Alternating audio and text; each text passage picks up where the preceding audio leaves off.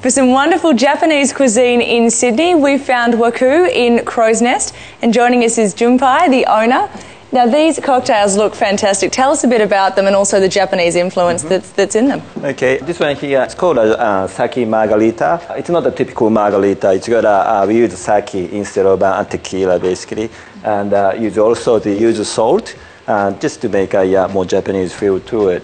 Also, the shochu light is a pink one. Shochu is another typical Japanese alcohol. That's fantastic, and that would go very well with your dishes. That's right. Should we get them brought over to the table? Yes. Thank you.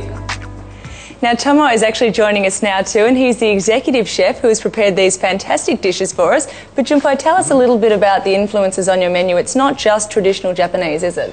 That's right, yeah. We more focus on modern or contemporary food. And also, obviously, the old chefs are in Japanese, so we got a Japanese background. Fantastic, so it's a great combination, yeah? That's right, yeah. Yeah. And tell us a bit about the menu. It's 5 courses. Run us through how people can choose when they come in. Okay. Yeah, we only have one menu, which is a 5-course menu, but within a 5-course entree and the main, so 2 out of 5 course you have a selection. So, for example, we have 3 entrees and 3 mains, basically, so you can choose from. This is the first one. It's called amuse plate. It consists of 4 small eats.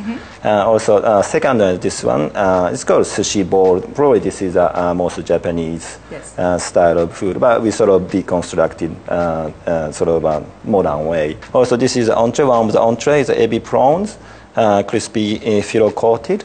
This one is the main course. It's a lamb cutlet, and also we get a dessert.